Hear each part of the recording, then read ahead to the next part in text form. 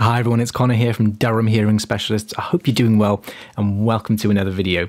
We've got here a very interesting case. This is a very good, clear example of a condition known as glue ear or middle ear effusion. So at the end of the ear canal here we can see an eardrum which is sort of brown, straw coloured, slightly opaque, not the usual pale grey appearance.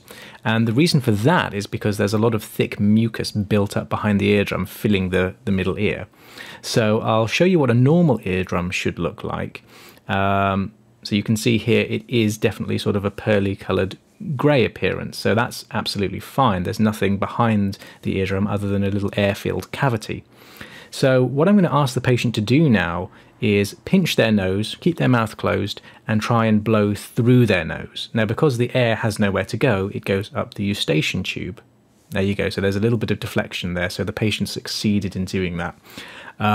So the eustachian tube is essentially a little tube that connects the back of your nasal cavity to each middle ear space.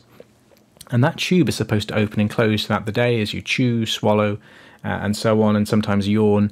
And that opening and closing effect always supplies the middle ear with fresh air. But when it's clamped closed for extended periods of time, this mucus builds up. So I'll ask her to do it again, and you'll see she's able to actually blow air up the eustachian tube, and you'll see bubbles forming in the mucus.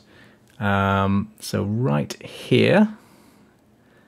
And there you go. So she is actually able to open the eustachian tube, but she's only able to do that forcefully.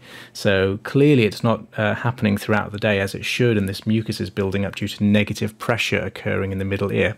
So hopefully she can get this resolved. I've sent her to an ear, nose and throat consultant who can look at her sinuses and see what the problem is.